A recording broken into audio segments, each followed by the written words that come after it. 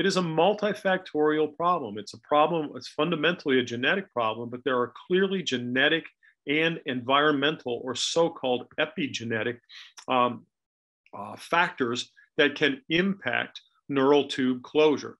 Okay, and many of these involve the folate pathway, right? Now, folate is the building block of purines and pyrimidines, which of course are the backbone of the nucleotides, right? It provides, the key element of folate is that it provides methyl groups for other macromolecules.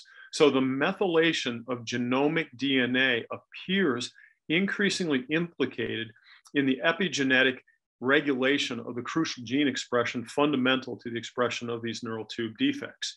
And the pathway that seems to be most focused upon by the basic investigators sort of trailblazing in this area is a pathway in mice called the planar cell polarity pathway. And basically it's not a big surprise, but guess what? This has to do with folic acid metabolism. It's a transmembrane cytosolic protein, and it has to do with cytosolic proteins that enable folic acid metabolism to occur normally, okay? So the critical event is depicted in the lower right little cartoon here. I think everybody's familiar with it, and I know it's been reviewed in your other lectures and shown quite nicely some of the embryology, so I skipped over that. But the fundamental issue in neural tube defect formation is the failure of dissociation between neuroectoderm and cutaneous ectoderm. So that failure of primary neurulation occurring about the 25th or 26th day is under regulation of these various pathways. And that failure draws the neural elements to the surface, enables the spinal fluid to be trapped beneath them, and fundamentally changes the landscape of the way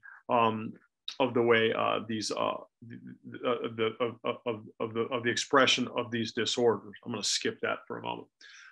All right, so this is a very important paper because again, it takes us back to what is the root cause of a lot of these problems.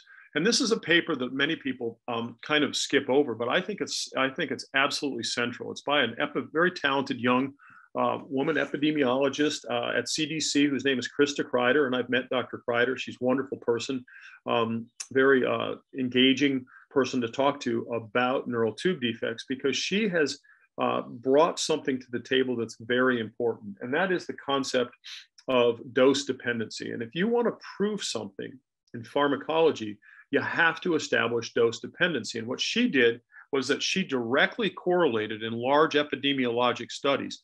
As I said, she's an epidemiologist who's worked at CDC. She used large populations actually in Upper Asia, China, and in fact, part of the Mongolian plateau. And what she showed was that there's a dose-dependent relationship between maternal red blood cell folate and the inherent prevalence of neural tube defects. So she fundamentally established that you can draw a linear correlation between what the average woman of childbearing age, what the folic acid levels are in the red blood cells, and the direct incidence of neural tube defects.